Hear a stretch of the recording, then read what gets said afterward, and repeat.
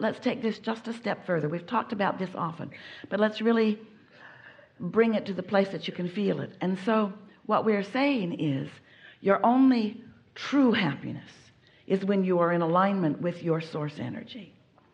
And your physical environment, as important as it is,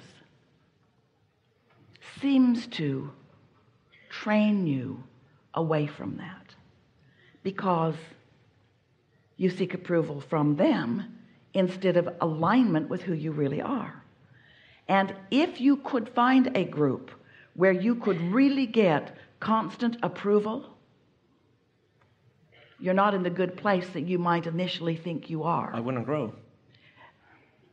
You want the contrast, you want the reason to find alignment, and you want to be out where it all is, where you have full choices, not cloistered in a very narrow environment where you just get pickier and pickier about each other. Really good conversation.